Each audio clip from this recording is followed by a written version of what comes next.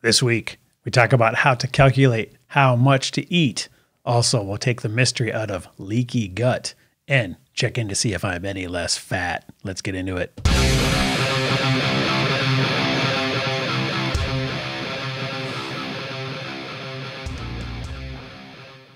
What's up, Mang?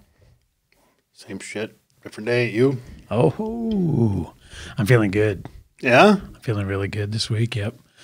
You'll Why, see, I hit another new weight loss, new record low for me. Oh. I'm feeling leaner. Good for getting you. Stronger. I started tracking some of my push-ups and unbroken chin-ups too. Am I boring you? Oh, sorry. No, as we were just talking about, sleep's been So a premium lately, and I haven't been getting any. you should probably listen to our episode on sleep and get some more. Yeah, no kidding. It's important. I'll send it to you. All right. It's a good one. I should be able to find it. God, I'd hope so. Maybe it's so boring it'll put you to sleep, I've tried. and that would work. I've tried a bunch of, like, have you started listening to Ryan Holiday's Who The dat? Stoic? I have not. Oh, it's fantastic. Is that But- is that a go to sleep listen? Mr. Holiday's voice will definitely put you to sleep. He's very just monotone and Very relaxed. very NPR. Yes. Like Pete, our next guest is Pete Schweddy. I like it. All right. Well, before we get into our stuff this week, I saw this infographic here that Gary Taubes posted, and I thought it was kind of relevant to our type 2 diabetes discussion. And I'll just read this for the people listening here, but if you're on YouTube, you can read it yourself. Do you think she'd ever get off insulin? Wolver asked rhetorically. Never. So my colleague said to me, I know you have a long waiting list, but can you see this patient? She's in my office, scared to death, crying. I saw her the next morning. I explained to this young lady what she had to do, how she had to eat, and she started that day. I just saw her for her 3-month follow-up. Her hemoglobin A1C was down to 6.1, no longer in the diabetes range. She had lost 25 pounds. When I told her she was no longer diabetic, she was crying. I called my colleague over, and she started crying. I was crying. I literally felt Everyone's crying. Yeah, I literally felt like I had cured cancer. This girl has her whole life in front of her and is not going to be spent on insulin managing a chronic disease. So that's a quote from Gary Taubes' book, The Case for Keto, and basically just an example of, the joy that someone feels when they reverse a previously irreversible chronic progressive disease like type 2 diabetes is always thought of. So I thought that was really, I think it's important to hear these personal stories from people. It's just a story. Yeah, it's just a story, exactly. But I think that's super motivating. I know whenever I'm getting into a subject, doesn't matter what it is, learning anything about any subject matter, when you hear someone's personal anecdote, that always gives me a little bit of juice. Mm-hmm. You find the same thing? Right. Oh, absolutely. Yeah. Well, sometimes it's just an old picture of me. Yeah. That gives me juice. Right. The before. I found that old picture that I showed you last night, and I had no problem fasting today. Right. Zero. Well, yeah, I mean, the before and afters are so huge in fitness. Yep. And I mean, if you're sitting there as a, overweight person and you see somebody's before picture and they lost a ton of weight and they're feeling healthy and looking great, that lets you know it's possible, and that's huge. Well, it makes you look at that person and you go, they're no different than me. Exactly. It's achievable. Yep. If they can do it, what's so special about them that you couldn't also achieve this? They got shamed enough. Right. Yeah. Whatever it took, it worked. No, most people, the sensitive type, they get mad at me when I say, and I'm proof that it's not a short-term motivator. Yeah. How long did it take? And it took forever. That picture that I'll you have to saw, find that that was picture, 2013. And then how long until you were reasonably fit, would you say? Like, what was the duration? There's been ebbs and flows. It was a couple of years or what? Yeah, it was three or four. Yeah, Probably, so you're not that was talking 13, so probably 16. Yeah, so you're talking a 3-year transformation. I mean, that's no small commitment. With hiccups. Right. There's road bumps, there's roadblocks, there's detours, there's stressors in life and there's shit that just gets in your way, but you stick with it. Yep. But Well, to my original point, my motivator, and people say, well, that's short term. That's not going to last. Bullshit. It was anger. I was pissed off at myself. Right. Oh, that you let you get yourself get that way? Yeah. Right. Yeah. And you know what? Whatever works. For me, I was pissed off. It happened. The same in motivator in football. Mm-hmm. You're not getting it. You're not getting these plays. You're not getting through. You have to get through that block, or you have whatever. Right. You can't. Mm-hmm. Well, give me one more try. Watch. Yep. And I just get pissed off. And yeah. Well, when you've been coaching people, what have you found? Do you have to kind of tailor it to the person? 1,000,000%. So, like, some people respond to rage. Some people are like, watch me, I'm pissed off now, or shame. Or some people need to be treated more gently. Some people, positive, aspirational. Some people need I have to, depending on which phone call I'm on, I have to be Tony Robbins or a drill sergeant. or what's his name? The Ditka. Right. That or the guy from Full Metal Jacket. Yeah, that drill sergeant. That's who I usually Arlie Emmy. Are you shitting me, pile? You can't do one fucking pull up. Right. Yeah, exactly. Sometimes I got to do that. Yep. But it all depends. Some people you collect more bees with honey than vinegar, and some people need you to kick over the garbage can at halftime. I can do both. Hey, you can adapt. That's good. Here's another tweet I saw by Ted Naiman, and it's funny, you just bought his book. We'll have to hear about how that is once you read it. Yeah. Ted Naiman is one of these guys where I find myself agreeing with him more and more, but he kind of likes You better be careful. Ted likes vegetables. He likes to push buttons. Well, he basically says he loves to push prioritize buttons. protein, and then pick an energy source, carbs. Pick a fuel. Yeah, he's like, eat fish and then eat a potato. I'm like, but that doesn't. But I'm low carb, but that doesn't work. It just it triggers me. But you know what he doesn't say? Eat a piece of fish and then eat a potato. But you know what he doesn't say? Put a bunch of butter on top of the potato. Yeah, he's saying prioritize protein. Well, and also by prioritizing protein, he's basically saying you're going to eat less of the energy no matter what. Well, because you're going to be full. Yeah, because you're satisfied. Go for protein first, and then just by definition, you'll eat less of either carbs or fat, and as a consequence, that's going to reduce your waistline. And he's super lean. Oh, he's ripped. He's ripped. But wait, get your protein. Yep, and then pick your fuel.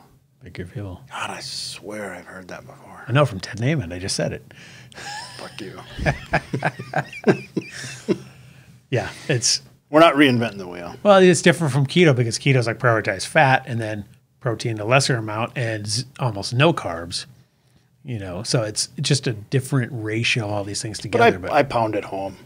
Pick your fuel, fat or carbs. I don't care. Pick one. Can't be both. Yeah, and I don't know who the people are that can eat a steak and just a potato. I'm not that guy. That sounds gross to me. I can because I eat it super rare or even at most medium rare, and there's a ton of blood on the plate. Your potato? How do you like your potato, sir? Medium rare. Crunchy.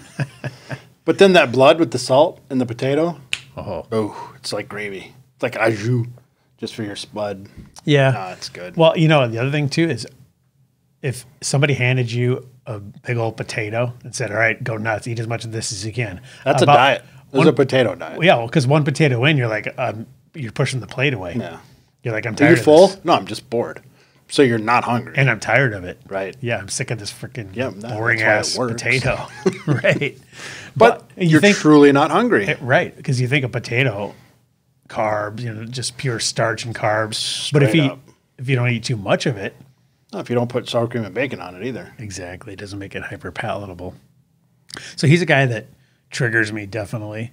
But he had a pretty cool tweet here. It said, in my opinion, the best diet for Alzheimer's prevention is whatever diet makes you the leanest and especially the most physically fit. This could be anything from vegan to carnivore. See, and I was triggered by that. I know you were, but I love this guy. That's what I said last week when we were talking about type 2. Mm-hmm.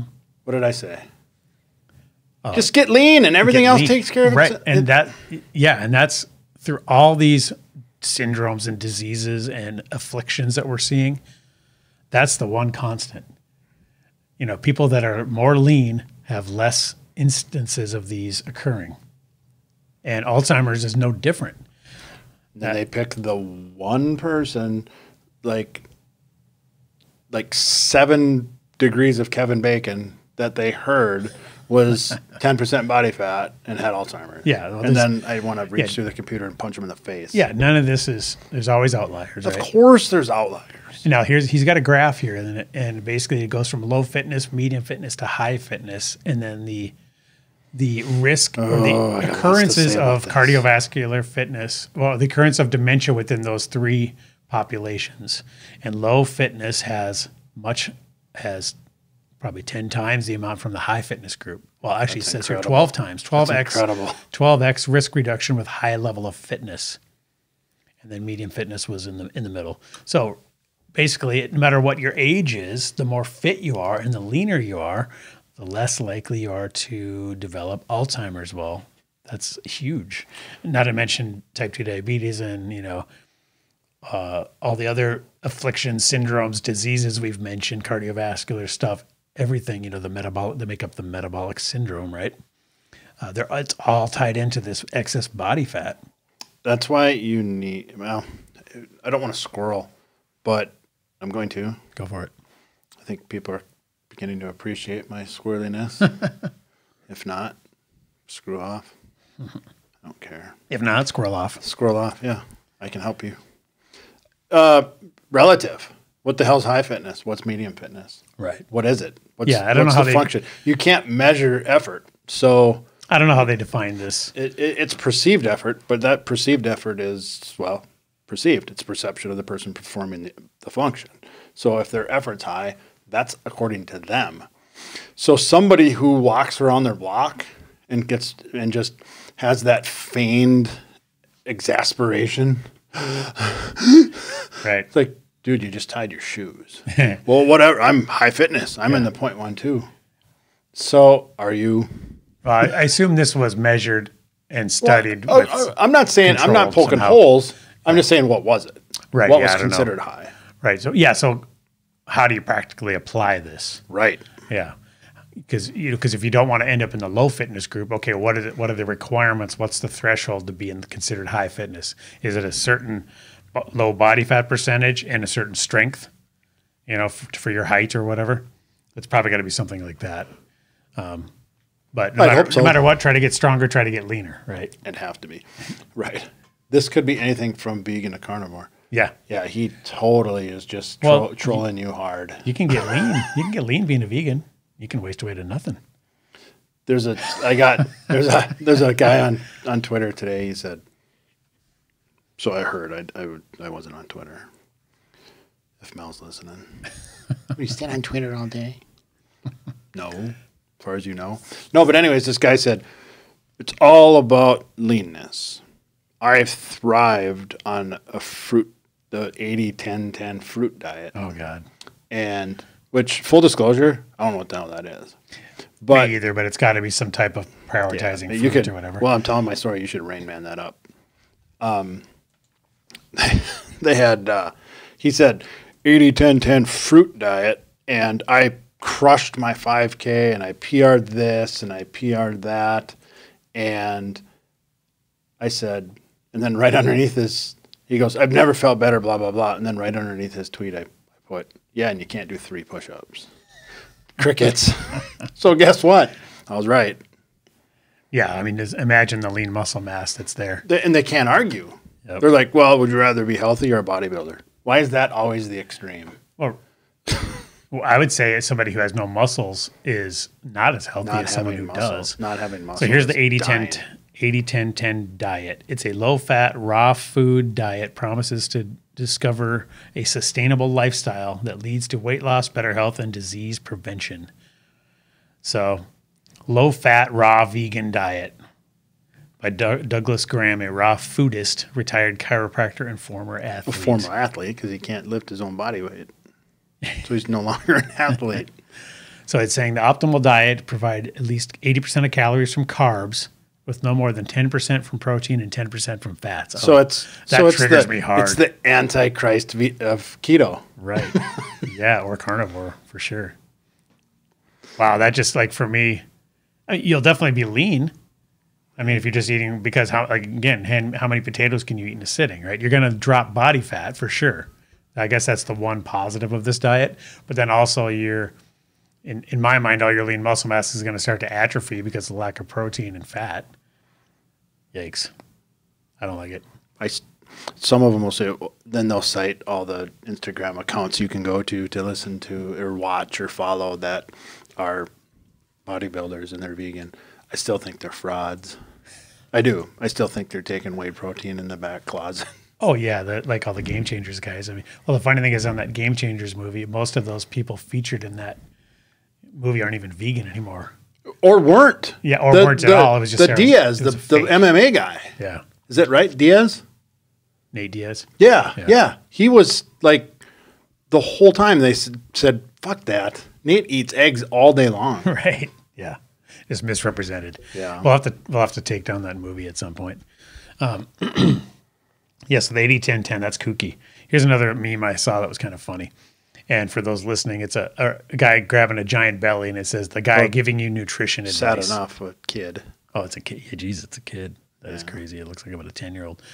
And then below that, it says, the guy giving you technique advice, and it's got a weakling with no muscles. Arnold would laugh at him. That's 80-10-10.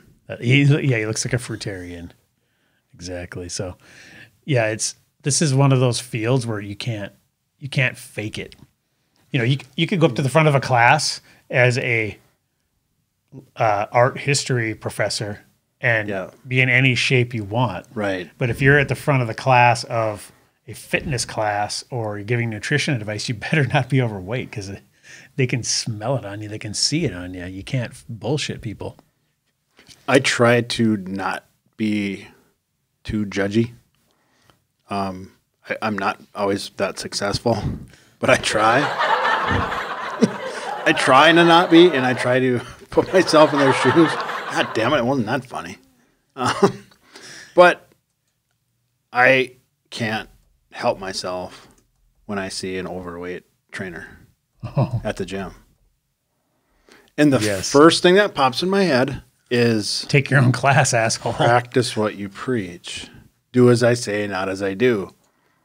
And I can't not think of that. Right. All I did was type in fat minister of health, which I find incredibly ironic. And if you guys are watching on YouTube, you can see the image search. Oh, God. So there's plenty of overweight ministers of health. And, you know, again, these people are giving out advice for people to be healthier. I mean, even if they're completely smart and they know about diseases and stuff, or, you know, if they know the science behind disease and stuff, obviously they haven't figured it out for themselves. And it just optically, they should think about that a little. I don't get it. I mean, the person giving out health advice should probably be in shape a little bit.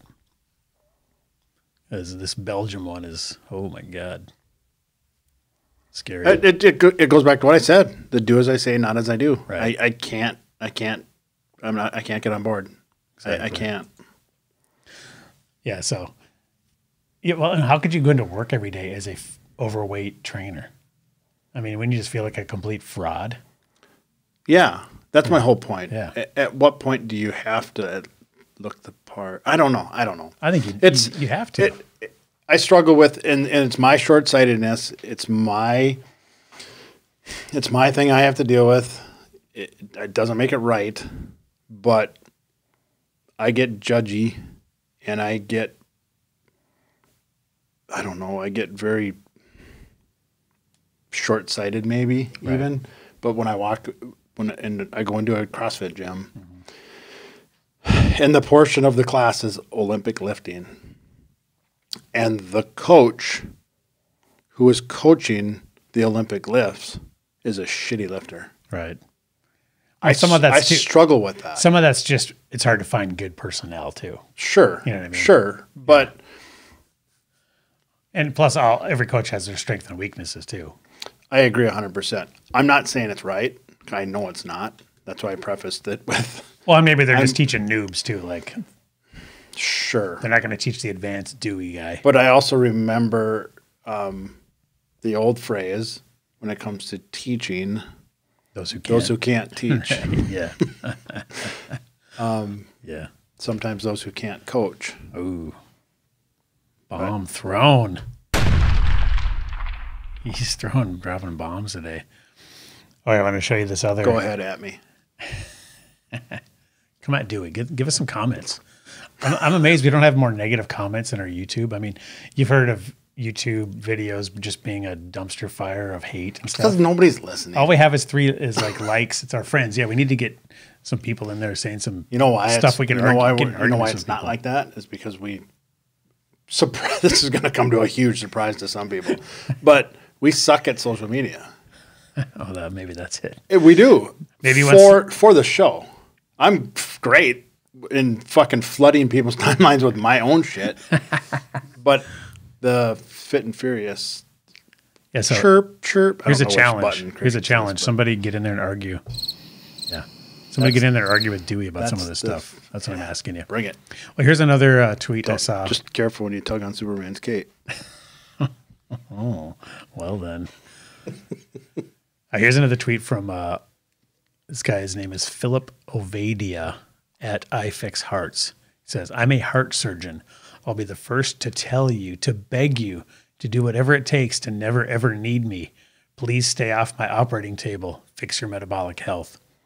Please click on the comments. I can't not. What are those 62 comments? See, now that speaks to what we were saying the other day about, the American Diabetes Association. Their goal should be to not have to exist anymore. Yes. But it's not, because every entity wants to survive. Just it has an inherent, need to keep going. Well, because there's people at the top who are feeding off of it. Yeah. There's six-figure salaries and right. So I love hearing this sentiment from a heart surgeon saying, look, a perfect existence for me would be not to ever have to do any of this. What's that guy say? When he says fix your metabolic health, that's his main point. No, the next guy. Oh, Dr. Anthony Beck. Therein resides the problem. My colleagues say this kind of stuff. However, they have no idea how to do it, nor do they build programs to teach it. This is empty barrel virtue signaling. There's no money in prevention for them in the medical industrial complex. I like that guy. Allow. I like that guy. Yeah, that's true. I mean, I'm sure if you follow him. See, you suck at social media. Who? Anthony G. Beck. Boom. He's followed. Well, the funny thing is, I'm sure if this heart surgeon, if he works at a hospital, the administration is going, do more heart surgeries. Yeah. We make shit tons of money. Do more stents. Billable time. Yeah. I mean, they just want him cranking. The worst thing for them is him sitting in the break room on Twitter posting stuff like this. Right. They're like, what are you doing, dude? You're killing all our business. You need a handle. You need a disguise. Yeah, exactly. Because I'm sure hospital administrators, their goal is to make a profit. I don't know if hospitals have shareholders or whatever. But what makes Twitter great is if Phil replied to Tony. He did. Find ways to get beyond the limitations of the system. The system won't change. There is no incentive for it to change. Exactly. Physicians and their patients must work together and demand change. Yeah, there you go. I need to read this later. Yeah, we'll have to follow that guy. So you need to like it or tag it or follow that guy. Yeah, I'm going to follow this guy too. So Philip Ovadia, iFixHearts on Twitter. So I thought that was just cool to hear, though, because, you don't hear the guys in the standard medical world saying this kind of stuff. Nope. So that was very cool. All righty. How's your push-up challenge going? I'm sore. And then I signed up for that bench press rowing challenge. Oh, yeah. Ooh. I'm going to look at my numbers here. I tested it yesterday. I could look at mine, too. Yeah, I want to see where you're at. Okay, because we're on the 14th of April, so we're almost halfway through the month. Look at us. I've done... sitting on our phones. I've done 961 push-ups. I've done... just shy of halfway. 550. That's it? Yep. Dude, I'm smoking you. Yeah. How's your vest? Nobody told you to do that. Yeah, they did. They paid for it. Oh, that's right. Yeah, because you challenged them. Because you do it with, 20 pounds on your back? Yeah, but I did this push-up challenge. or this. So the reason I'm behind is because I don't want to overtrain leading into this contest, this challenge. Bench press. So it's going to be a heavy bench press with moderate reps. And I've tested it a couple of times. Then you just have to blast through the push-ups after that contest is over? Yep. Okay. And it's this weekend. Oh, okay. So you still got a couple of weeks then. Yeah. See, what my approach has just been the slow and steady, 40 in the morning, 40 at night. Yep. Because I can do the tortoise wins the race. Yeah, I can do unbroken 40. I'll end up just on the Saturday after this thing. I'll do like 500. Yeah, you're just gonna be suffering it out and banging out in one day. Yep. Yeah. So for me, that's been working. But I think actually the unforeseen positive of this challenge is I think I'm going to keep doing it. Really? Because it's not killing me. Like doing 40 in the morning, 40 at night. And I'm still doing my dumbbell workouts every other day and still doing push-ups, which I think it's time for you to man up, though, and start getting some weight. Oh, I am doing weight. No, I mean real weight. Why are you so mean? All right, so that's the Mission 22 April Push-Up Challenge. You can still probably jump in and donate to that. And, there's no donations for the other challenge. It's just you root me on and cheer against me. Okay. Yeah, well, I don't know if you have to let I'll us be know live how or that goes. Maybe we need to do a Fit and Furious. That's a YouTube thing, live. Right? YouTube live from yeah. And then we'll definitely find out what it is, and we can throw a camera. No pressure. How long does this thing take? Well, I've been testing it, and I think I can do the row in sub 8 minutes. Okay, and then it's bench press. And then tomorrow the flow comes out. So the flow is speak for how it's going to go. So row and then X amount of time to start your bench. So it'll probably take like 15 minutes, half hour or something? Tops. Okay. Because it might just be row, 2 minutes, bench. And then done. Right? That's it. Okay. Yeah, well, we'll check it out. So maybe we'll go live that day. And I tested. I don't think I'm going to do very well. Well, that's the spirit. I'm a realist. This isn't no Pollyanna bullshit. If it was, well, I think I'd shine if it was 2,000 meter row for time and then 2 minutes rest and then build to a 1 rep max bench, then I'd be okay. But repping out your body weight, that's not my jam. Right. I'm like 1 to 3 rep guy. Yeah, right. Well, not 15 at 215. Yeah, exactly. But that's what I did. I did 215 and I did 15 reps. That's good. I don't know. There's going to be some guys who throw up 220 and is this a do national 30 thing? times worldwide. Oh, worldwide. So then you could log in to an interface. You're competing against everybody. Oh yeah. There's a leaderboard app on your phone. And now, I know you're somebody that's motivated by that. You love the competition piece, right? That's the only reason I do anything. Right. So for you, and that's what the unforeseen benefit of this push-up challenge for me was. Like, I would have never doubled my push-ups in a day without that. Right. So now what if I stick to it? I mean, that's what got me to another level. Overuse, which is cool. Overuse injuries could pop up, but yeah, just pay attention to your body. Yeah, if I can do 40 unbroken comfortably and haven't strained anything and I feel good. And, right. Why not keep that level up? Yeah. Progressive overload, right? So it's either more reps, more weight, or some combination of those. Eventually overuse is going to creep in.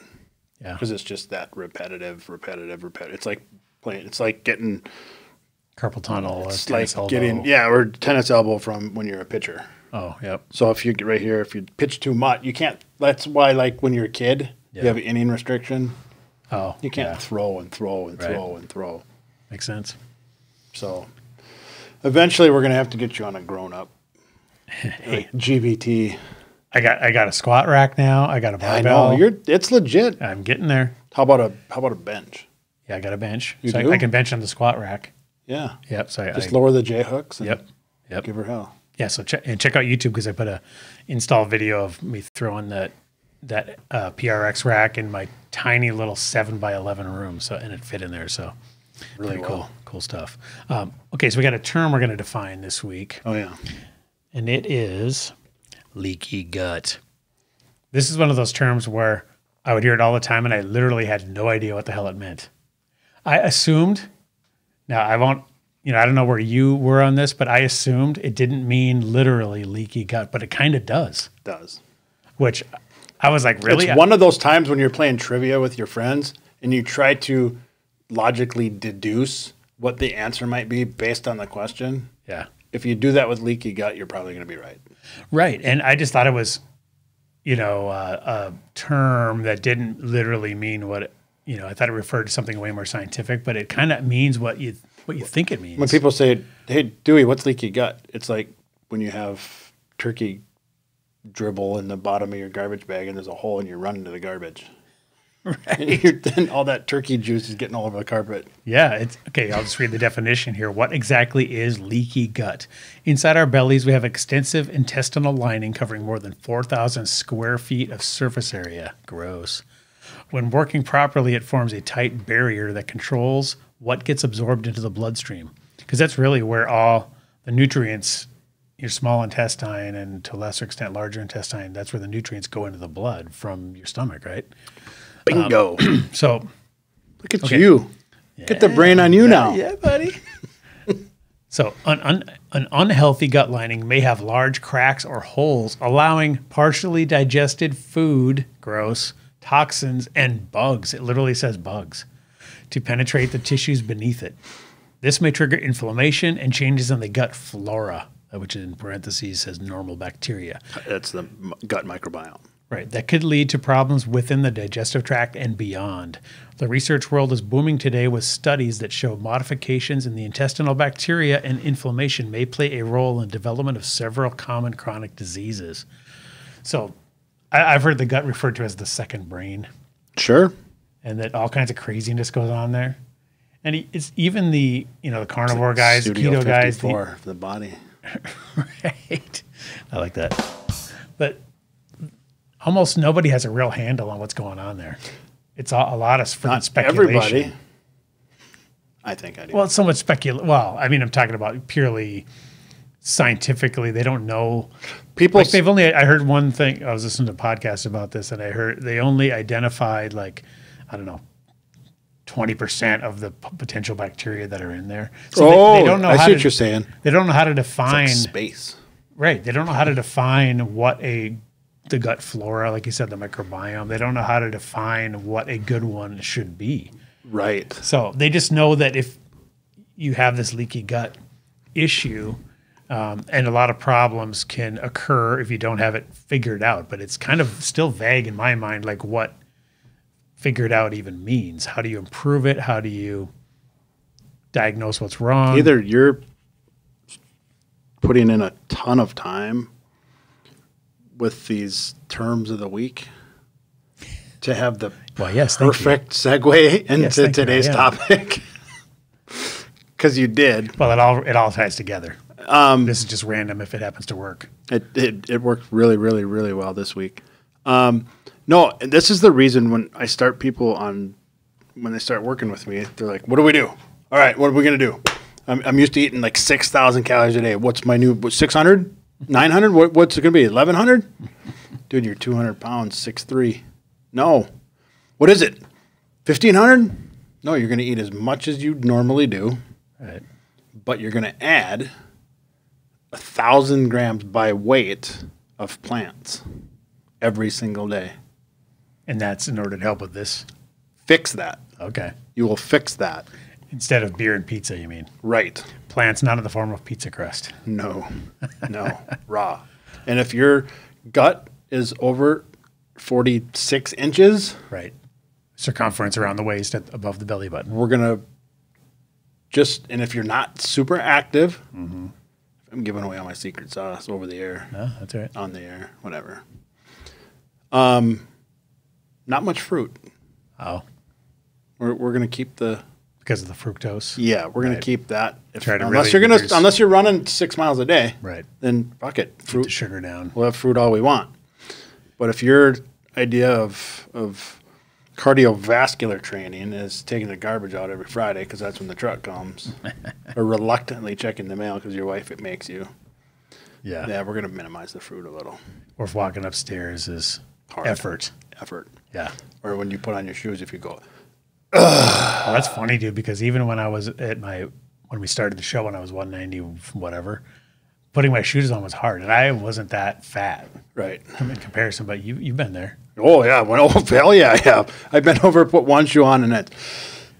Yeah. You need like a rest time between Yes. sets. And I joke about that. if you, one of my jokes I say all the time is if you have to take a break between shoes, then the BMI applies to you. Oh, hell yeah. That's very true, man. Ah, they're Preach it, baby. Doff my hat.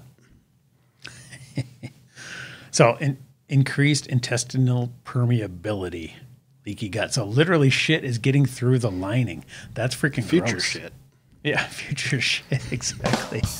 But that's I literally didn't think it meant literally that. You thought it was something way more clever. Well, that it was, or it was just about chemically. Not that like actual food particles are going through rips in your intestine. Yep. That's freaking disgusting. So to segue into today's topic, so what happens when that food leaks before you digest it? Well, obviously you're not absorbing the nutrients from it. Right. Yeah. And it's probably causing problems elsewhere. Right. But wait. Mm-hmm. Seco. Right. Yeah. Calories in, calories out. Well, the calories in, they never came out. Well, they came out the intestine and went right somewhere in a body cavity and right. started fermenting and God knows what the hell else. That's pretty freaking disgusting. Right. So I'll put the article, of course, in the show notes. You can read about leaky gut. So, but that was one of those ones I definitely, I knew it was just something bad. I don't want to get leaky gut, but I had no idea what to do about it. You got to fix your gut microbiome. Yeah, and it basically says, here's their recommendation. Even he says controversy still exists on whether leaky gut causes the development of diseases outside the gastrointestinal tract. However, it is always a good idea to eat a nutritious, unprocessed diet that includes foods that help quell inflammation. There's inflammation again. Yep. Big trigger for bad things. So I like how he stays pretty ambiguous. Yeah. With what those foods are. Yeah, he's not saying eat more red meat. No, he just cuts it right out. Yeah. He's just saying eat healthy, whole, eat unprocessed foods that don't trigger inflammation. Okay, that's just pretty vague, eat but food. Yeah. So that was good. It's funny how I was thinking about this earlier or over the weekend. It's funny how we call foods superfoods. Mm. You know why we call them superfoods? So they can sell more of them? No. It's because they're not that's super. Why they do it on TV. They're just food. Right. It's the other food-like substances that are garbage. Oh, yeah. So now actual food has become a superhero. Yeah. And really it's just food. Comparison to some Cheerios or a donut. Yeah. Speaking of, yeah, I got Magic Spoon this week. Oh, yeah. Yeah. What do you think? 2 of them are really good. 2 of them are really bad. Do you like the fruity ones and not the chocolate? The chocolate is trash. Now, for those who don't know, Magic Spoon is a keto cereal, right? Ridiculously low carb. But it tastes like it. Yeah. So my buddy was like, how is it? Charms. But the Fruit Loops one are kind of like Fruit Loops. But they're not Fruit Loops. No. It's never going to be exact. Exactly. But you have to. My buddy said sacrificing some. Right. And my buddy's like, I've been dying because he listens to Mind Pump too. And he's like, I've been thinking about trying that. You got to let me know how it is. So I even got a shout out from Adam on Mind Pump on my Instagram. Right on. But he needs listening. Hey, Adam. But yes. Why wouldn't he be? But anyways, I told my buddy, I said, well, here's the thing. If you crave breakfast cereal, which you do because it's hyper-palatable garbage and you become addicted to it, but it's going to work in a pinch. And it's definitely going to scratch an itch. Mm-hmm. But guess what you don't have to be in fear of? Your kids sneaking it. Oh, your kids will spit it out. Because your kids, I think, compared to Lucky Charms, they will spit it out. Okay. Yep. The frosted Cheerios, they're all Cheerios. Right. Everything is a little O. Yep. But there's one that's frosted O's. Okay. Pretty good. Pretty good. Mel even liked them. See, here's the problem. Why I stay away from that shit though, because it awakens the beast. $10 a box. Well, that and it awakens the beast. The beast. And they're really little boxes. Cereal's pretty freaking good. Right. I should probably get some more. I had it with just a half. Well, I tested all about 4 boxes. It was a 4-pack special for $40. Yeah. But it really, really small box. But I tasted just a half a handful in a bowl with some coconut milk. And it cleansed my palate very well. Yeah, like you said, it scratched the itch. But yeah, it did. Yeah. The fruity ones were like Fruit Loops, and then the Frosted Cheerios ones were pretty close to Frosted Cheerios. Yeah, let us know out there in the comments. Do you try to eat things, the keto approved versions of things that you used to eat, or do you just say, F it, I got to just steer clear. And I got to be sober from that stuff. And it's okay to eat those if it's not, holy shit, this is my breakfast every day now. Or if it leads to actual Cheerios or other stuff. Right. Like for me, I'm better off if I just eat some eggs. For sure. You know what I mean? Like for me, just personally, because I know like eating that sweet tasting stuff of it. In fact, I heard a podcast the other day where a guy one of his rules for life, and he's a super zero carb guy. He didn't say avoid processed sugar. He says don't put anything sweet in your mouth. That was one of his main pillars. So aggressive though. Well, it is, but for him, I get it. He's hyper sensitive. One time he ate a breath mint and then he was like practically psychotic afterwards. I mean, he's got serious issues, right? Yeah. So he's got to avoid anything sweet tasting, even if it's got sugar alcohols or anything. He needs to go lay on a couch. Yeah, well, he's one of the hyper sensitive guys that is literally psychotic. We're all on a spectrum. All on a spectrum, yeah. So there's plenty of people that can eat Magic Spoon or Chaffles with sugar-free syrup. And, right. And can pull that off and not go back. The thing is, can you maintain that sobriety, right, from sugar with that, or is it just make the cravings even worse? You have to feel it out for yourself. You got to know. You got to be your Usually it doesn't for me. Usually it's like, but that was different. So there wasn't the carbs. Right. So it didn't trigger. I was like, I tasted just a small little handful of each one, and I was done. And you didn't overeat. See, that the other thing too is if it tastes too good, then I have a tendency to keep going. Right. Even if it's on the good stuff, but you still don't want to eat a zillion calories, as we're going to get into in our subject. Right. If you're trying to hit a calorie count, it's much easier to overeat if it tastes really damn good. So, and it says right on the Magic Spoon, the boxes, it says not a 0-calorie food. Right. Yeah, it's like, because people tend to think, oh, I got a keto, like my wife used to make me keto cheesecakes. Oh, yeah. Which are freaking good. Oh, yeah. I mean, that's one of the ones you can pull off, and it still tastes pretty freaking good. Exactly. And I'll mail, many pieces of that because it's so freaking good. Yep. And yes, technically it's keto, and my macros are good, but then I'm just stuffing it down my gullet. Right. And way over on calories. So I would be better off just not eating it. Yep. Unless you can control. So you got to know yourself, and you got to know what you're. Well, it's okay if you did that, and it was just your birthday clean up. Right. Yeah. Yeah. Right. Well, or Christmas. Exactly. Not Tuesday. Yeah. Not every Tuesday. Yeah. And make one every Monday. What are you celebrating? The day. It's Tuesday. All right. So we got a listener question that leads kind of into our topic for the week. This is from Joanne, and she says, one of my areas of confusion on fasting is this concept. When eating, that we shouldn't decrease calories, sometimes need to increase calories. Why doesn't your body consider fasting as continuous calorie restriction, and the body will think it needs 0 calories in the future? When adding back calories, fat is immediately added on. Why does fasting allow the body to have 0 intake, but adapts when going back to feeding it? Thanks for clarifying, Joanne. I'll give my little opinion on this, and then you tell me what you think. Yep.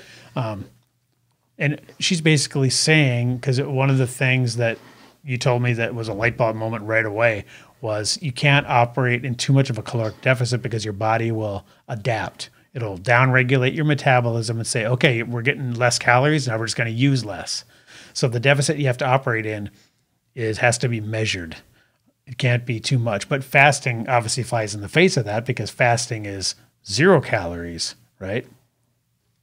And I think for me, the difference is fasting doesn't last too long. If you unless you have a ton of body fat, you shouldn't fast super long. Like the most I've ever done, I think, is 72 hours, but typically I'll do a 48 hour and then intermittent fasting or time restricted feeding.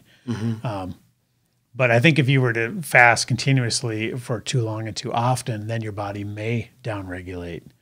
But if you use it as a kind of a kickstart or a reset tool, then I think then your body's not going to fully reset and down-regulate your metabolism, which is the fear. If you, like, let's say you're supposed to operate, your caloric target was 1,500 a day and you're eating 700. That's when, and you just do that consistently for weeks, then your metabolism would down-regulate, right? Correct. So now that's the right answer. Okay. The right answer is it's not long enough. Not long enough. Yeah. So that was a quicker way to say it. Yeah. Yeah. It's just, you're not. I took 3 minutes to say that. And what gets super confusing is the whole time you're reading Joanne's question and then you're giving your explanation, the whole time I'm freaking thinking about that August guy who went a year. Right. Yeah. The guy that lost 200 pounds or whatever. Yeah. And all you do is eat some mineral. But guess what he did? Just kept going. Yep. What would have happened if he did that for 14 and he had tons days? Tons of stored body fat. True. Yeah. But, some people might. But they can still downregulate. But guess what he did? Just kept going. Yep. So what would happen if he would have went 10 days and then started hammering cheeseburgers? Yeah, we just start packing on weight. Right. So that's the common misconception is that, A, you can do whatever you want when you come out. Right. You can't. You can't. But that 48, 72 hours is so short. Yeah, compared to that guy who went a year. Right. Yeah. Well, compared just period to answer Joanne's question, to fly in the face of the conventional wisdom that says your body's gonna adjust and start to just require less. Yep. Because our body, the simplest way to explain it is everyone's different. I know that seems like such a cop-out response, but it's so true. But that being different includes your body. It includes your metabolism. So how your body downregulates and when and in what manner depends. Right. It really depends. But from an evolutionary standpoint, there's no debating that your bodies are from an evolutionary standpoint, our bodies are designed to store. Mm-hmm. Exactly. Like so we talked about in the fasting. No matter how much you eat, your body's going to always go, all right, we got to partition this. We got to spend this much on function to stay alive. And the rest, it's like money for our bank account. Yeah, pay all your bills. You need some in reserve. And this is what we have to live on. Mm-hmm. So what are we going to do? We're not going to blow it. We're going to save it for when we don't have any more. When the income stops. Right. So our bodies are no different. Yep. But what that looks like for Joanne or for Josh or Dwayne totally depends. Mm-hmm. So there's here's the blanket answer. Right. Everyone can go 48 hours and not have to worry about it, blah, blah, blah. If it were that simple, we wouldn't have a fucking podcast. Yeah, and that goes for all of this advice. Right. And that's what we're going to talk about in our topic. And this is a perfect segue into our topic, which is how much should I eat? So I do find this stuff very confusing because I always thought, well, just eat less. But then you basically said, well, if you're too low in your caloric intake per day, your body's just going to adjust to that amount. So then I'm like, shit. Okay, now what? Like, where do I need to be? And that's Josh. Right. But I don't even know Augusta or whatever. Mm-hmm. If you were 600 pounds, that wouldn't apply to you. Right. You could keep going for a long time, 385 days. Like you said, that guy at the conference pointed to the guy and he said, with what you have on your body, you could run 10 marathons. Right. And not be in danger. Right. Yeah, you have enough stored glycogen store, or you have enough glycogen stores in your body right now to run. Actually, it was like 20. Yeah. Like 25 full marathons. Yeah, so nobody's going to drop keel over if you fast for a while. So that's our topic for this week. How much should I eat? This is such a hard topic. Right. And, you already kind of give the disclaimer of everyone's different. And the overarching advice I'm going to say at the front of this is you have to pay attention and track and listen to your body because that's what's going to tell you how to adjust. And that's what I help people do. Right. Well, how do I know I'm in a deficit? Let's find out. Exactly. How do we do that? So, no. No. I'll get you to the movie, but you got to buy a ticket. Right. Well, now we're going to give away all your secrets. All right. So first up is you got to have to kind of determine what you're burning currently, right? And there's you have to figure out what you need. Well, let's start with even take it back a step, like the basal metabolic rate. Okay, so which is what you need, which is what your body will burn at rest. Like you said, if you're lying in bed in a coma, how many calories per day will your body burn through? Yep, that's with no activity. And then when you add your activity level on top of that, added to the basal metabolic rate, then you get your TDEE, right? The total daily energy expenditure. Correct. So that's how many calories are going out fully. And then you have to decide on your goals from there. So is your goal to maintain? I'm at a perfect leanness. I just want to maintain this. I want to lean out, drop some body fat percentages. I want to pack on a bunch of lean muscle, or I want to let's say run a bunch of marathons and, prepare for that activity. So everyone has different goals too, whether you should be eating into maintenance, a deficit, or a surplus. And so we're going to talk about how to find out those targets and then how to, when you know your target, how to actually hit them. Then we have to figure out what exactly. Oh, that's a whole other show probably. We have to figure out what you said depends on what your goal is. Right. Well, so we're going to talk we have to help you figure out what that goal should be. Well, right. Yeah. Because I'm guessing you found this too, is that everyone's perception of their own state is way off. I've had people come to me and say, I need your help. Okay. What do you want to do? I think I just need to lose 20, 30 pounds. Dude, you need to lose 130. Well, no. Just stop talking. Just stop. Just stop. Go get an in-body. Yep. And we'll talk about it. Right. Way off. Yeah, people's perceptions are insanely off. So let's talk about how you determine what your basal metabolic rate and your total daily energy expenditure are. So there's, like you said, you mentioned the in-body scan. There's the hydrostatic weighing, which I did. There's a measuring tape. There's your clothes, how they fit. There's your eyeballs. There's other people's eyeballs. Other people's eyeballs, or take a picture of yourself and look at a comparison to a body fat percentage graph. And then lastly, I put the scale, right? Last, because that's probably, it's another data point. But you almost have to do as many of these as you can to try to get an accurate number. I've decided the scale is to weight loss as the pencil is to the carpenter. Right. Exactly. You can't measure without a pencil. Nope. You can't build a house without it. Yep. But you can't build a house with just a pencil. Right. Yeah, and we've said this many times, but people put way too much emphasis on the scale. Way too much. Because you could be dropping, you could be eating vegan and dropping a ton of weight and going, hell yeah, I'm dropping weight. Heavy. But then your muscle's going away. Yep. And the scale's dropping and you're like, thumbs up, bro.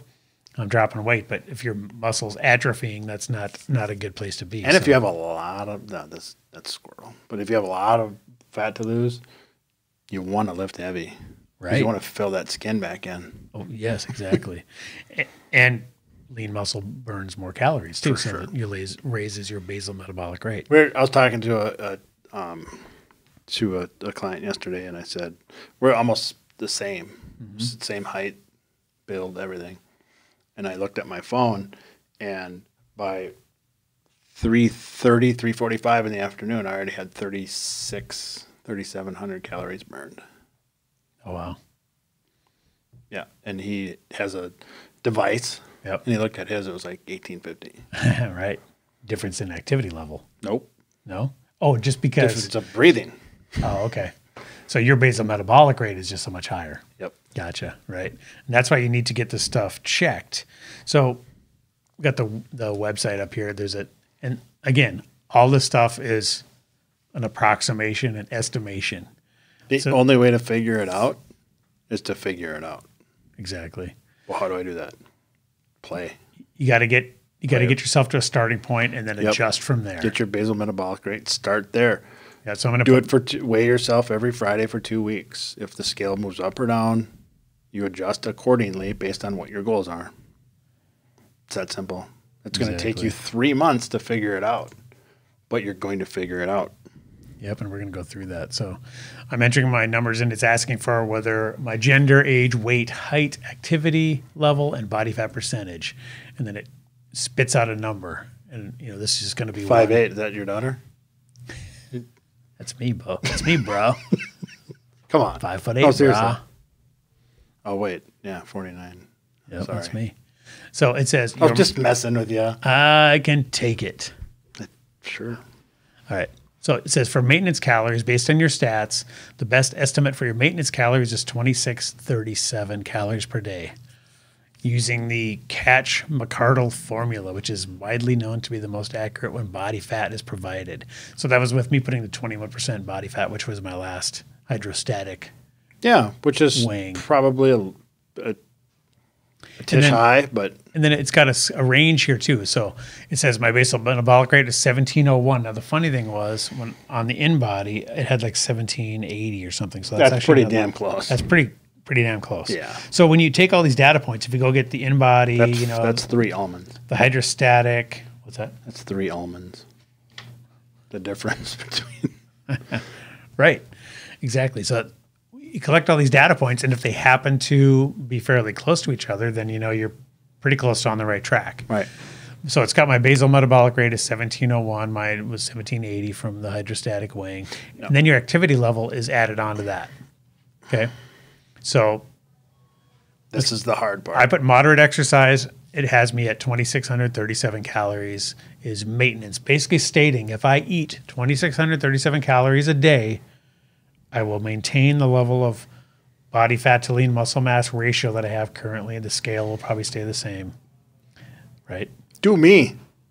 Okay, so let's just. I just want to see how accurate it is because I have my Garmin stuff, so I want to. We'll do that, but let's take it through first now. So let's say I had my number with moderate exercise because I work out 3 times a week. So I just put moderate.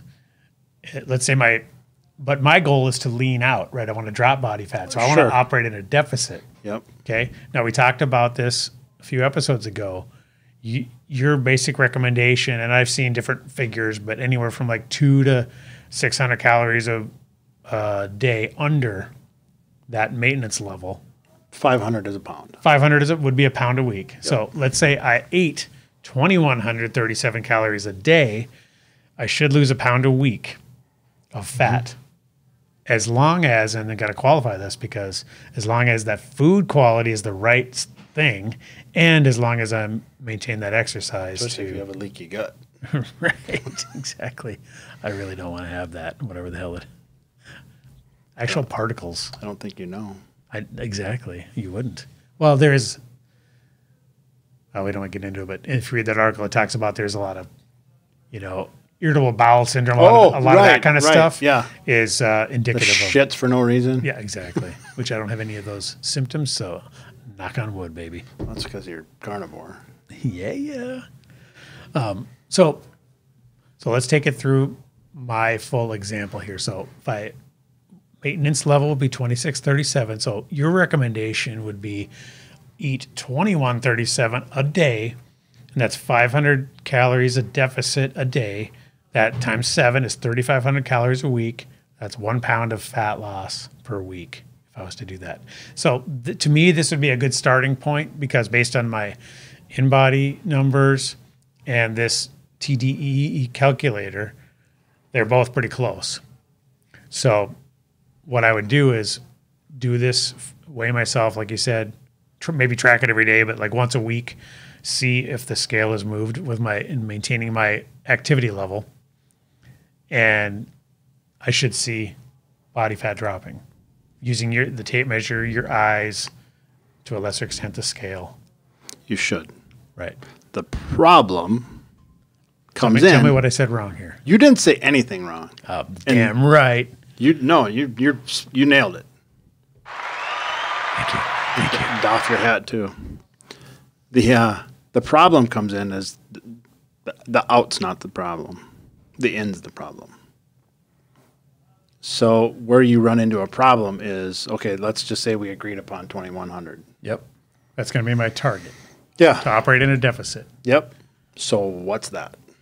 Right. Well, we're going to get into that. That's the in. That's the hard part. That's going to be the end of this, is we're going to talk about exactly how to hit those targets. But let's take through a couple more examples. So let's do Dewey here. Yeah, let's do me. Okay, you're 46. It's funny. Right? 47. 47. I know, way off, right? Well, I want to see if it changes. Okay, didn't change the numbers based on that. And what do you weigh right now? 217. 217. And you're 6'1.5". Oh, I'll just say 6'1". Yeah. And you heavy exercise. I think so. And then what's your body fat right now, if you were to guess? 18. Whatever, fatty. I know. Okay, now let's see what it says for old Dewey here. Oh, 3646 for maintenance. It says your basal metabolic is 2113. With heavy exercise, it gets you up to 3646 in order to maintain. So what do you think? What was your calculation, or what is your device, or your? Mine's 3,600. Oh, so you're right in there. Okay, so this. Yep. I'll post a link to this TDEE calculator. So far it's been pretty on the money. Yeah. To give people a starting point. So, and as you'll notice from your heavy exercise, so that takes you from 32. I was at moderate. So if I was your same weight and height, and I was moderate exercise versus heavy, that's a 400 calorie difference a day. So that's pretty significant. Okay, yeah, 34. That's what I burned. Yeah. Okay. Yep. So. Yes, sir. It's pretty close. Yeah, and I'm eating, like 26, but. So that's a good starting point. Use the tape measure, your eyes, an in-body scan, a hydrostatic scan. Get as many of these data points as you can. Throw them into this calculator and see how it all jives together. Obviously, you've pointed this out as people will wrongly estimate their activity level, right? Grossly. Well, like there's one that says athlete here. How many people just pick athlete because they think they're a stud? Because they go on the elliptical twice a week. Right. Or they check the mail. Yeah. Well, I played football. Most people are sedentary, unfortunately. Yep. If you just work at an office job and all you do is walk to the car and walk to the office every day and get up and walk to the snack machine, that doesn't even count as light exercise. You know what I use with those people? What's that? BMR right away. Oh, yeah. That's a new target. Yeah. That's your target. Right. So if you said, I just smoke weed all day and play video games and work for like 2 hours, but it's all computer work. The ultimate in plant-based. If you said I'm a fruitarian. I'm a weed-tarian. I would say $2,000. Okay. That's your new target. Right. Okay. So now But people that's where we got to get into the rabbit hole. The rabbit hole is going to be when people say, 2,100, I'm super sedentary, and you want me to eat 2,100? I'm only eating like 1,600 now. No, you're not. Right. No, you're not. You're not counting everything. Just like they lie or wrongly estimate on the activity level, they're way the hell off on food. Yep. And it's not always their fault. Well, a lot of times they read the label and the servings scam you. Oh, the servings are fucking evil. Yeah. I think I can't remember where it was, like a pack of, I don't know, M&Ms. It was like 2 servings. Like, who the hell eats? Right. Who opens a serving's a There's pack. Not a resealable M&M's pack. A serving is a one pack. I mean, Right. come on, don't bullshit me. Or like almonds. Holy shit. Well, right. Or I looked at heavy. calories. I made a smoothie the other day with heavy cream, and I remember you always talking about, you get 1 thimble. Right. Well, on the back of the heavy cream, nutrition facts. I mean, they have to put the shit on there legally now, but they can still try to fuck you. Skew it. Oh, yeah. Because they're going to make the numbers skew in their favor as much as they can. So I think it said 40 calories or 45 calories, and it said 1 tablespoon. Like, Jesus. And I just filled up half my protein shake bottle Oh, You know what I mean? So Right, like how many freaking hundreds of calories was that? you probably just shouldn't have ate until the next day. Exactly. So you can really go over so easy. So, it's funny because we did a whole episode about calories in, calories out is bullshit, Well, our main point of that was it's true, but what you're eating is going to determine whether you're suffering the entire time and being healthy and maintaining muscle versus not. And here's the curveball that you got to buy a ticket to the movie if you want to know how this works. But let's just say that because I've done this. Mm-hmm. I've done the experiment with myself. I can be in a deficit or a surplus on 2,500 calories. What did you just say? I can be in a deficit New York City, or a surplus get a rope. on 2,500 calories. Get out of here. Get out of here, David Blaine. By manipulating the macros. You're some kind of magician. Yep. Okay, well, I just play the shell game with the macros. I don't understand that, and that sounds way too confusing for people, including this said, guy. We're not going down the rabbit We're hole. not going down the rabbit hole. But let's make the overall point. This is where the whole gummy worms thing comes in. Okay. Bingo. You told me I need to, or my target was 2,100, right, to operate in a deficit. If I ate 2,100 calories of gummy bears, I would drop weight. True. Sure. But would I be healthy? Would I maintain lean muscle mass? No, your hair and teeth would fall out. Exactly. And then you'd lose all your muscle. Right. But hey, you'd look ripped. Right. So You have to use like I'd look foundation to cover up the bags under your eyes. I'd look so ripped that Sally Struthers would be trying to get people to send to money help to you. save me. This once thriving 49-year-old. Oh, dude. So that the quality of food is the thing. Almost Quality as over important as the amount of calories is what are those calories made of. Yep. And so, okay, let's talk about 3 different types of people who, I call it Joe Cubicle. So that's kind of me.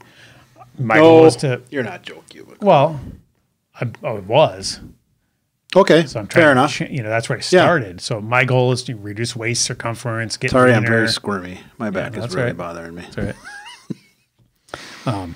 People that are actually watching, which there are some. There are some. I think it's weird, but Just don't think about it. they're wondering, does he get a shit or no? My back is just a little tight today. That's all right. So Joe Cubicle, that's kind of me. That's my example. Then we got Larry Lifter. That's kind of you, right? You're trying to put on muscle. I like to say I'm Larry and Mary. Yeah. And then Mary I'm the Marathoner. hybrid. Okay, so I'm let's trying. talk. Well, wait. I'm trying to be the hybrid. Right. I'm Larry. Well, let's talk about the 3 different types of people here. Some examples of maintenance versus deficit versus surplus. So if your goal is to drop body fat and get leaner, you have to operate in a deficit. That's just the way it is. That's where the calories in, calories out thing is true. And what they are. And what they are is, again, just as, if not more important than that. Now, let's say you're Larry Lifter. You're trying to pack on size. You want to enter a bodybuilding physique competition or something, and you need your biceps to be X amount of inches around bigger than they are now. That person can't operate in a deficit and grow their biceps. No, it's impossible. They have to operate in a surplus. So that's why you see, I was watching some Mr. Olympia videos the other day. Yeah. Those guys, oh my God. And strongman, Right. like we talked about the other day. Right. In order to get, because muscle size equals strength. The more muscle fiber you have in your body, well, overall, get all technical. There's a correlate. Exactly. Doesn't equal. Right. Right. Well, It's not causation. the reason Eddie Hall is eating so many calories is because he wants to be as strong as possible, and he has to maintain that For level sure. of mass. For sure. Have you seen those guys now? Well, you said he's Thor he's too. dropped some. Thor's too. like ripped. The Thornson guy, Yeah. the mountain. The mountain. Wow, no, I haven't seen him recently, but It's freaky. I was watching some Mr. And okay, you got the strongman, then you got the Mr. Olympia, and those guys are like 3% bodybuilders. body fat, Yeah. but huge, gigantic mass monsters. They're the strongman guys with no fat. exactly. Yep. That's what they are. Yeah. Because aesthetically, it's important for them. They have to be aesthetically pleasing. So Shredded. But if you're trying to, gain a huge muscle, you can't operate in a deficit. I mean, they do at the very end because they're just cutting to lean out. But and they still lose muscle. But how did they get that muscle so big in the first place? Yeah, eating the shit out of it. Operate in a surplus. But what they ate. Yep. Was important. So really, you know, and if you're at the perfect body fat and you like the amount of muscle on you, then you're at maintenance, right? So then you're eating the same calories that you're burning per day because you don't want to drop weight or gain weight. So you got to determine which one of those are you. Is your goal to preferably let somebody else determine which one you are. So you're saying like it's risky for people to figure this shit out on their own. It is because you think you're Larry Lifter. And you're wrong about how much you're eating, and you're wrong about what your activity level or you is. think you're Mary Marathoner, right? Because you speed walk at the mall. Let's talk about. But you're not. You're about Joe Cubicle. Let's talk about an endurance athlete. What would they do different? Eat everything that doesn't move. Right, including carbs and things that we normally are telling people to stay gummy away bears. from. Yeah, right. They're running 100 miles a week. Right, so they're burning way more calories. So somebody who's an endurance athlete can get like Cameron Haynes, he runs a marathon every day. That's insane. That's 26.2 miles if for those in Rio Linda. Yeah, that's insanity. Any way you slice it. But yeah, you're right. I mean, that Mary Marathoner, if she's a marathoner, I'm training for the half marathon in September. I ain't no Mary Marathoner. Right. Not even close. And she also wouldn't eat that stuff when she's not actively performing those. But she always is. She's always training. There's no off season. Right. So the guy that runs a marathon a day, he can probably eat anything that's not nailed down. And he does. And some it's mostly elk. Because right. When he's not running 26.2 miles every day, he's shooting his bow and killing animals. And so let's talk about no longer being a Navy SEAL. Right. Yeah, pretty cool, dude. Pretty cool, man. So let's talk about how to hit the target. Okay, let's say you got let's say my goal was a 2100. Your goal was your 3100. You know, because are you trying to operate in a deficit? Yeah. Okay, so if your maintenance was 36, you're going to operate in a deficit at 3,100 calories. I'm at 2,100. So how do we hit those? How do we hit those calories? So what do you tell people? You know, they say, "Well, I don't know. How do I figure that out?" Do you literally use one of these? Again, secret sauce again. Like I go to Rain Man It Up. Go to MyFitnessPal. No, Fat Secret. Fat Secret. Okay. Yep. This is the one I use. Whoops. I can't type. It's SEC, not Secret. Calorie Counter by Fat Secret. That's gonna go to the Play Store. Go down. There, this one here. There you go. Your key to success. Is there? Here, I can just sign up real quick. Yeah, but anyways, they're all just different versions of the mousetrap. So you like this one? Yeah, I like this one because it has a professional feature where if you're my client and you log in with this and then you record your food for the day, tomorrow morning, I'll get an overview, a review of everything you did. Yep. That's good. Even if you have a coach or if you have like an accountability partner or husband and wife can like keep each other kind of and they do honest, you know, which is cool. So you're saying basically full on track it. Yep. So you're saying I ate 2 eggs for breakfast, enter 2 eggs in. And Absolutely. It'll spit out an amount of calories. I ate this protein smoothie with this much heavy cream or whatever. Yep. And I bet if people do that, they're going to be really, really surprised. Probably one way or the other, but I'm guessing most people are surprised at how many more calories they had than they thought. Right. Absolutely. Is that typically what you found? Well, here's what I usually do. Here's what I typically do. Screw it. I can't sign in. I'm just going to show you the screen. Sure. We can, I don't know if you can put screenshots in the notes. Or I can. Yeah. Anyways, here's what I do. Josh, you just hired me. Mm-hmm. Download this app. Make me your coach. Yep. And then it's going to send me a report every morning when I'm eating nothing, when I'm drinking my coffee. I'll look at your report and I'll look at your overview. And it's going to break down macros, micros, potassium, sodium, magnesium, everything. Whatever I need to see, I'm going to be able to see it. So what I do with you the first 10 to 14 days is I say, Carry on. Do exactly as you normally would do before we even started talking. So you want to get kind of a before. I want to get a baseline. It's not how they were operating, but it's not accurate. So I still have to add 5 to 10% to that. Yeah, because they know I'm watching. Yeah, what's that called? The something effect, when the fact that the experiment is even happening and they're being observed alters the. Yeah, almost like a placebo kind of. Yeah, I forget the name, but there's a term for that. When somebody's Yep. aware of them being studied, then they behave differently. Correct. Yeah. So what I do is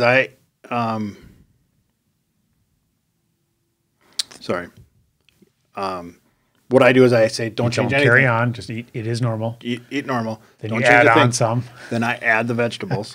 Remember the leaky gut? Yeah. Yep. So now I add plants. Okay. So depending on your goals and your current body comp and your current BMR and your current state, Yep.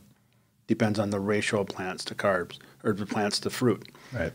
But I add a bunch of plants and keep doing what you're doing. So if they're eating pizza and beer and shit, don't care. Just record it. But don't fucking lie to me. Right. Just put it in there. The only wrong answer is the one that didn't happen. Because you're only hurting yourself. Right. If they bullshit. And I'm not here to judge you. Right. We're here to actually do something about it. Right. Yeah. So just challenge yourself. Say, what would I normally eat today? And I'm going to eat that. But first, I'm going to get my plants in. Right. So plants, what we're doing there is we're resetting that gut microbiome. And if they're eating that first, then there's less room for pizza at the end. If they're, like you said, if you hand somebody a potato, you're not eating a bunch of pizza after you wolf down a whole potato. Right. But usually what happens is they don't meet their plant goal, but they eat what they used to be eating. Yep. But the whole point is to create intuitive mindset. So you're like, you get used to recording, you get used to, you get used to the process. Because what I want you to do is I don't want you to go, oh, I've never done this, and I'm scanning barcode labels and I'm entering pancakes and bacon and tomato. How did I have 2 tomatoes? Well, there was tomatoes in it. I don't know how many there was. Right. And on top of that, put you in a 500 calorie deficit. Right. What a bunch of bullshit stress. Right. So for like I said, the first 10 to 2 weeks, let's just record. Let's just learn how to record. Get them in the rhythm. Yep. Just get them used to doing that every single day without the added stress of having to count. Where do you find what's the average amount people are consuming calorically per day when they're just eating balls out? Like just a random figure. Is it like the 2,500? What am I finding or what do I think? Well, just what you've seen, and then if you add on a little bit. Because I still don't think they put everything in there. Well, that is tough. I mean, to just remember to do it even. Because I'll go, Josh, I'm looking at your report from yesterday. Excuse me. It says you went to Buffalo Wild Wings. Busted. So you got the buffalo you got the spicy garlic traditional. Great. Says here you had 10 wings. Awesome. Not a big dipping sauce guy? Oh, yeah, I love blue cheese. Where the fuck's that? It's like 200 calories. Where the fuck's that? Well, it's a condiment. If it goes in your mouth, it goes in the app. Yeah, and how much, if you ate 10 wings There's 5 calories in a fucking piece of gum. Yeah. I mean, if it goes in your mouth. Yeah, that ranch. Right. That ranch is especially calorie dense. Right. And 2 or 3 of those. Oh, yeah. If you go through a dozen wings, you're not doing right with one container. Yeah. And then what's that at? It's cumulative throughout the day. It's 250 calories. Yeah. So there's your difference between being in maintenance and a deficit. Right. Or maintenance and a surplus. Just the sauces. That's where people have no idea of how far off they are when they're just guessing. Yep. So when I see Sarah, that's not a real person. When I see Sarah at 2,300 calories, Sarah's probably at 3,300. Well, you think it's that? Oh, absolutely. Okay. Well, I didn't know I had to add the creamer in my coffee. Yeah, right. What do you mean you didn't? It's cream. It went in your mouth. It's 400 calories. So you found after the adaptation period of getting them used to tracking, then can you trust the numbers after that, or you just never trust the numbers? Do you always assume that they're under? Depends on the client. Okay. Depends on the client. The people who are know them better, the people who are super studious, yeah, and super disciplined, yeah, they're a little more accurate. Right. Most of the time where I run into, it's not, well, I didn't put my ranch in there. Yeah. Most of the time it's, I went to lunch with Josh and we went to B-Dubs and I left my phone in the car. Oh, I forgot. So I forgot to put those wings in. Or you're doing it by memory later. Yep. And that's when you start to forget the ranch and Yep. the 20 fries you grabbed off your buddies, even though you didn't order them. Exactly.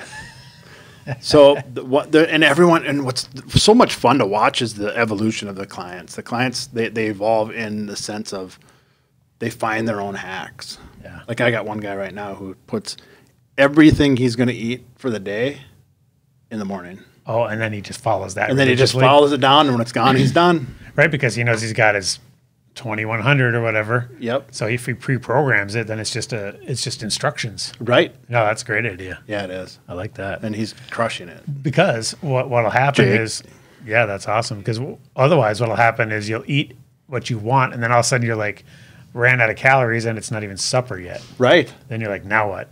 I guess I'm fasting, or Yep. you fuck up and go over. Well, no, fasting's not an option. They're just Well, they're going right. to eat more. But they're going to go over. Yeah, exactly. Wow. Yeah, that's a really good hack. I like that. So again, it's about the quality of the food you're putting in. So after you get them on the adaptation period, and then you're talking about the macros, and you're doing typically kind of a ketogenic type boot camps, right? So you're doing kind of low carb, yeah, all sorts of different boot camps. low carb, keto. I'm in it For your average person, that's typically what. for the person who comes to me significantly overweight. You be prepared to be low carb. Yeah, it just works. It needs to happen. It And needs to because- happen because I need you being comfortable with not eating very much. Right. And I heard another thing on a podcast today. A doctor was saying of the 3 macronutrients, protein, fat, and carbs are the only one that's non-essential. Carbs are not essential in human Not life. essential.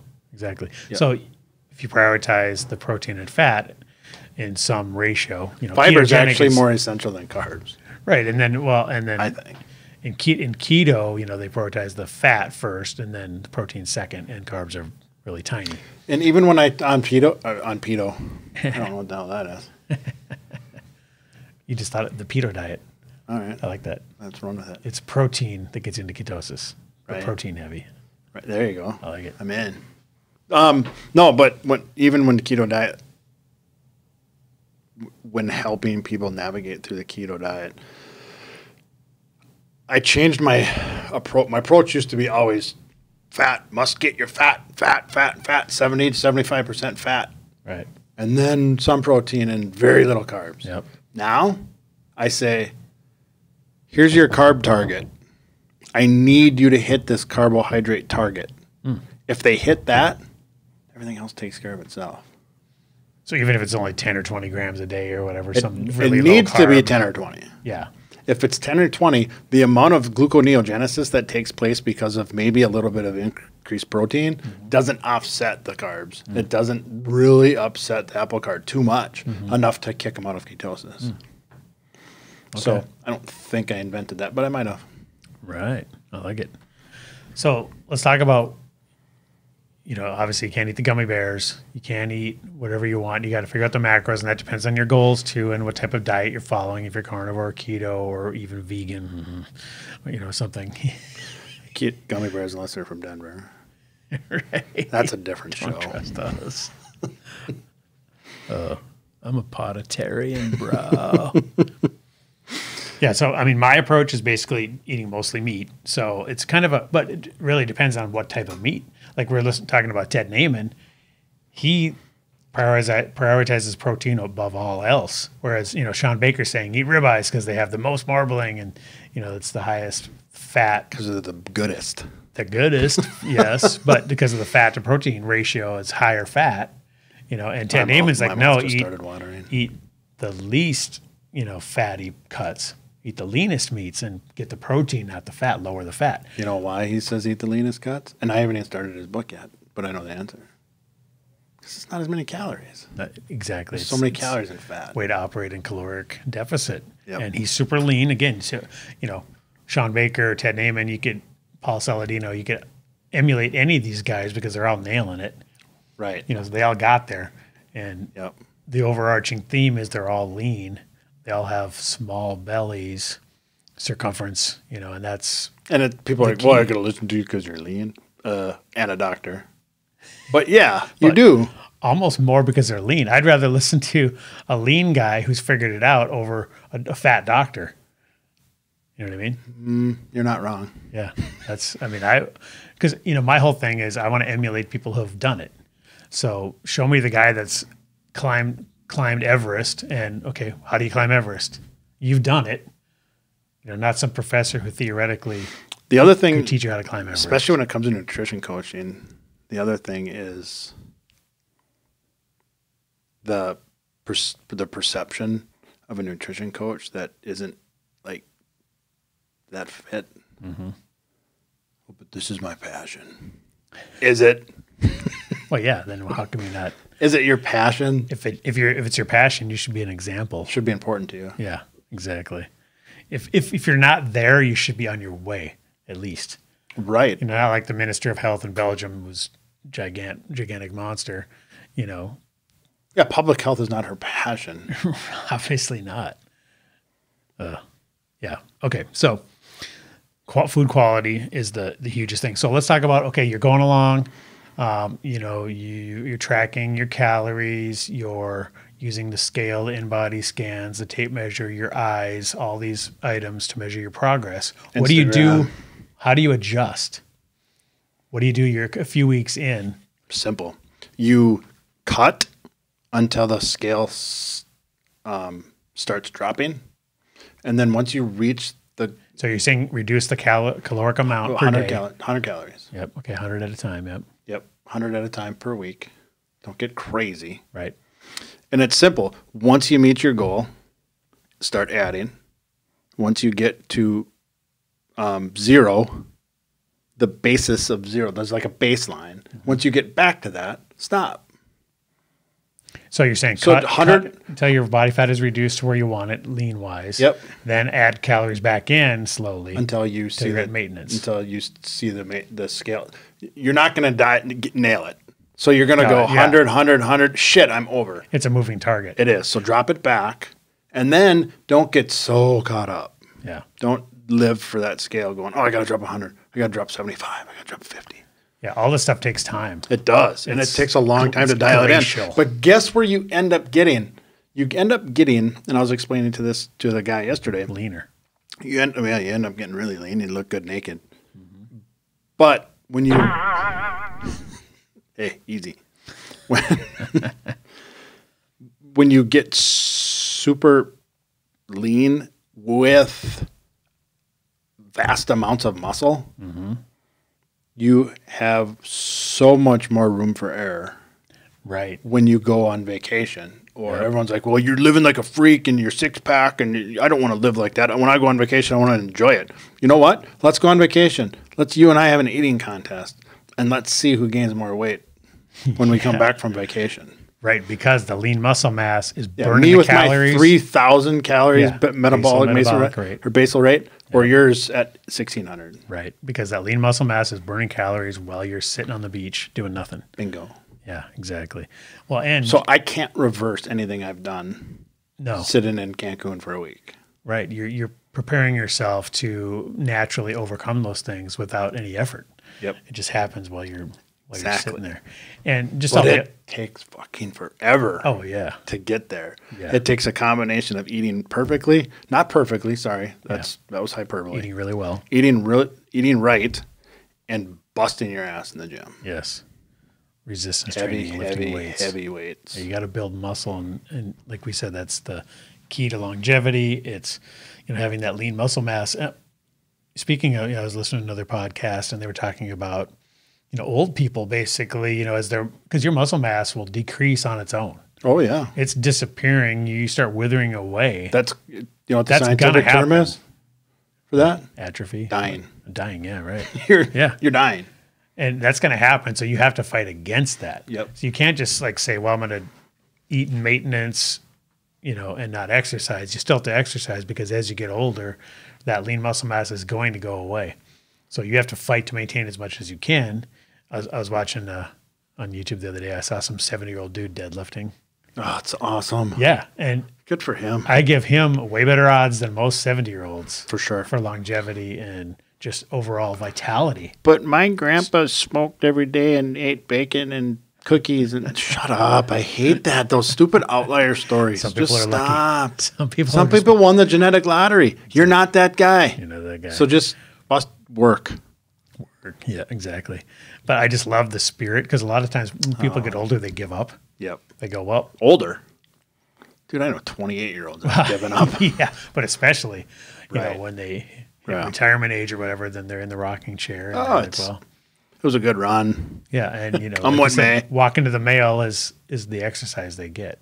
Right. I mean, you should still be trying to, like I said, not necessarily get huge, but you're just trying to maintain that lean muscle mass. There's a whole section on the CrossFit, not for CrossFit Fargo, on the CrossFit.com website Yep. for training in your home. And it's all people that are geriatric and they're okay. listen, like milk jugs, and right? it's badass. Yeah, It's like just restores your faith in humanity. that's freaking awesome. And everyone makes jokes about the set because it's like an old 70s couch that every family had growing up. The Davenport. Yep. That's Davenport Hell yeah, that's awesome. with the stinky cushions. So yeah, so understand this is a marathon, right? It's not. You're not going to get to your. This is That's the why the people that start to do the bikini thing, you know, in like May, like, well, bikini season's a month away. Time to drop this 50 pounds. we should have been talking last May. Exactly. Yeah, it's going to take. But guess what? Time. This May is. This May is next year's last May. So hit me up. Yeah, exactly. But So- it's like you said, it's a marathon. Pun, and it's a lifestyle. absolutely pun intended. It's a marathon, Right. not a sprint. That's why I recently switched my pricing structure for my services from monthly to quarterly. Oh, okay. Just to so I you can't get shit done with you in 30 have days. more time with people. I'm just not going to get anything done. Right. People are like, this isn't working. Dude, it's like day 20. Yeah. I mean, you gotta commit. It's day 20. 6 days ago, I was still letting you eat whatever you wanted. Right. And it's not working? Exactly. Yes.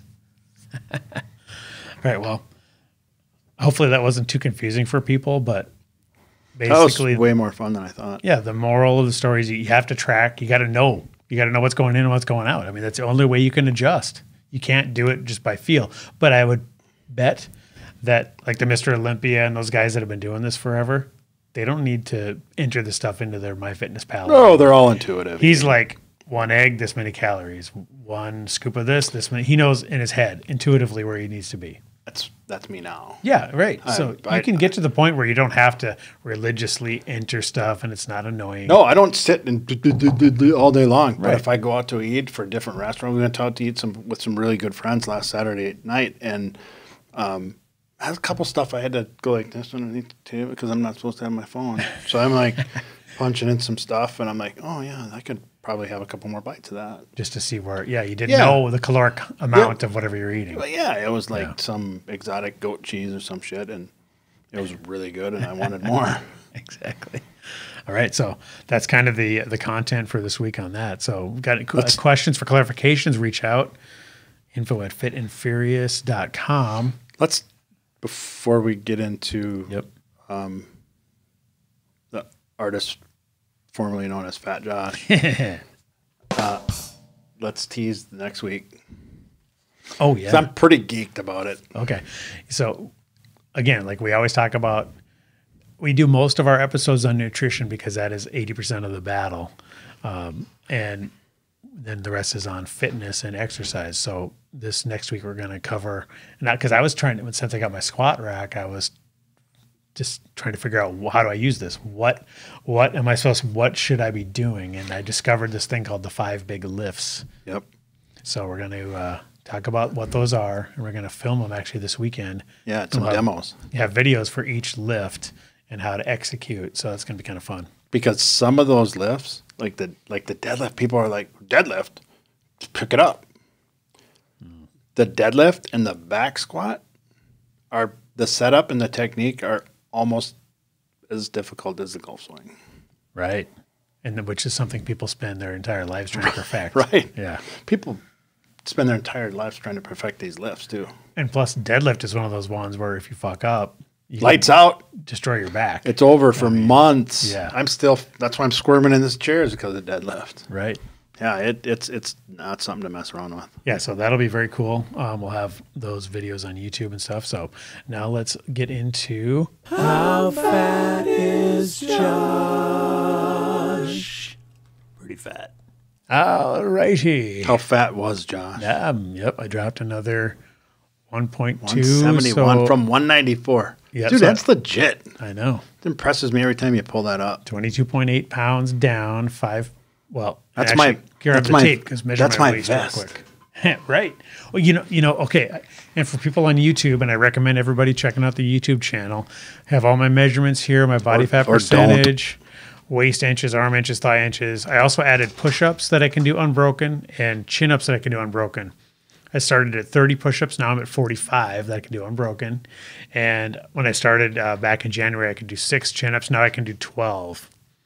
And I almost did 13 this morning. Couldn't quite eke it out, but progressive overload. I'm making progress. So, and the main point I was going to say was because I'm lighter. Right, doing a chin up is much easier if you drop 22 pounds.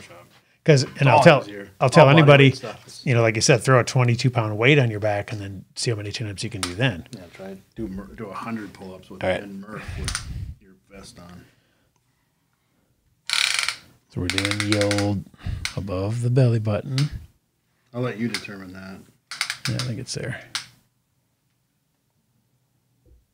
35.5. All right. Another 1/4 inch down, bitches. And, we started this podcast. Ow! God dang it. Why is personal injury so hilarious? That tape measure came back and bite me right in the hand. Okay, so down another 1/4 inch. So I've lost 6 inches around the waist. I'm 1.5 inches away from the perfect ratio Physique. Yeah. Well, at least the perfect safe ratio of, remember we said the waist circumference to height in inches should be at least 0.5. And since my height is 68, I should be 34 waist circumference in order to be considered not at risk. So I'm creeping up on that real close. So moving the right direction. And, it's been actually, it's 4:14 today. We started this podcast 1:14. It's been 3 months. So this is definitely no sprint, even though, I think 22.8 pounds and 6 inches in the waist is pretty damn good in 3 months. In 12 weeks. Yeah, exactly. And a body fat percentage reduction of 11.4%. As far as you know. And I think that number's crept down lower too, because when I measured that was back in that was over a month ago. So I probably have to go in and get rechecked. It is, because with the amount of lifting you're doing and the deficit that you're maintaining, there's no way that you've lost that much weight and not gained muscle. Exactly. So you've lost more fat than what the progress. And my clothes say that. I mean, this is a small. Like I have this shirt in medium. Medium. I have medium, and I used to not be able to wear the smalls. Really? Yeah, because my gut would be hanging out. Oh yeah. Now I can, and it fits. So I'm getting it's losing. I'm losing size in all the right places. When I lean out, there's no doubt when you get lean and trim and you have some muscle. Yep. That how much more cocksure a guy is with a smaller shirt on. Oh yeah. Well, because what's the first thing to jut out is your freaking gut, right? When you're overweight. Yep. So you've all seen the guys, where they got the shirt can't even like reach the belt, right? Right. The well, then I hate trying to be PC. It takes so much effort. No, we did a whole episode called Fat Acceptance. No, so right. Well, let her fly. When you, as a male in today's society, this is for our female listeners. You guys are. You guys are objectified. I can see your brain walking the tightrope. Oh, here. Jesus. It's so hard. Just say it. If it's horrible, I'll delete it. No, it'll never be that bad. No, but they're objectified when they make eye contact with a male who will unintentionally or intentionally or reactionarily look down at their breasts. It happens, and every female knows that their shirts saying my eyes are up here. Right. For us, it's the gut. Oh. When you meet a female, So- the first thing they do is look down at your gut. Do you think that's a way of assessing you for a potential mate? For 100%, like evolutionarily, like 100%. like is this guy fit and capable of defending my cave? There's articles that and there's studies that go into the evolutionary aspect. You know what the first thing they look at is? Height. Shoulders. Oh, okay. Yeah. Well, no, height. I mean, that's from a distance. Yeah. But once up close, shoulders, Right. abs, Shoulder width. Yep. and then we can't mention the other one on the air. I get you. Yeah, because a No, male, arms. It was arms, and then okay. and then the unmentionables. right? Because a male that can defend a female and their offspring is somebody with broader shoulders Yep. and a smaller waist, Right. you know, and they're Well, fertile. Smaller waist. What does that indicate? Yeah. He's Fitness. gonna fucking live longer. Right. Exactly. Just evolutionarily, they just know it instinctively. Yep. Even when they were clubbing people over the heads and dragging them back to the cave, Yep. they knew it instinctively because those are the people that survived. And that's why, and this is where the other thing that a lot of my male counterparts will get mad about, but the females listening will nod their heads, yes, is that's why Thunder Down Under sells out every time they have a show. Yeah. And women don't just line up outside the mechanic's garage or watching the plumber bend over with his butt crack. Right. Yeah, because those guys have broad shoulders and lean small waists. It's not rocket science. Yep. Hey. The dad bod is not a thing. Well, yeah, and any wives that are saying, "Oh, I love the dad bod; it's cute," that's just because they're just being nice to their husbands. Of course they are. That's how that is. I'd prefer a dad bod over a ripped buff guy. Well, yeah, because you're insecure and you don't want that guy to leave. Wow, that's a good point there.